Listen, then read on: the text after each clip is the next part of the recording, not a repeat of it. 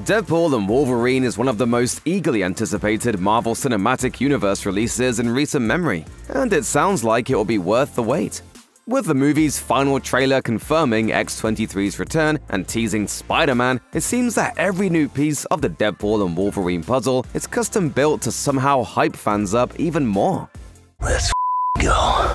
Fortunately for the fandom, it appears that critics are extremely happy with the movie too.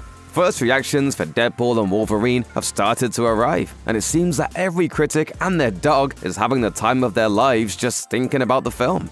Matt Neglia of Next Best Picture podcast posted on X, Deadpool and Wolverine is a shot in the arm the MCU so desperately needed. Vulgar, violent, scathing, and at times, even touching. This R-rated romp holds nothing back, delivering on everything its fans want with maximum effort. Discussing film editor Diego Andaluz went one step further, calling the movie the best tentpole film making the rounds this season, posting, "A wildly entertaining crowd-pleaser full of humor and heart, and a glorious return to form for the MCU that builds on the Marvel legacy while breaking new ground. It's the must-see blockbuster of the summer." Other critics seem to agree that Deadpool and Wolverine is every bit as good as the hype implies.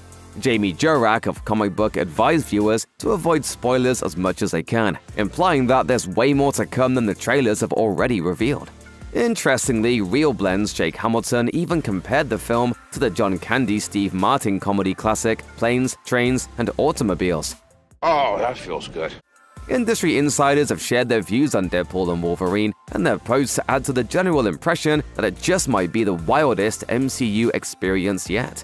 Comic book writer Gail Simone tweeted, "Deadpool and Wolverine isn't just hilarious, it has an emotional kick like a divorced mule. This is the Deadpool I love, a zipline of snark who also works to see beyond the pain.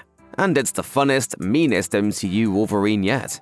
Eric Voss of New Rockstars assured that the seemingly cameo-filled film is actually surprisingly careful with its character selection game, posting, "Cameos, yes, but Ryan Reynolds handpicked the ones to deliver surgical comedic impact.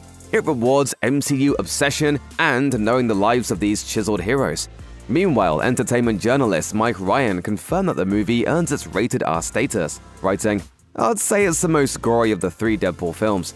It certainly seems that the critics' first impressions are following the early audience reactions to Deadpool and Wolverine, which were also overwhelmingly positive."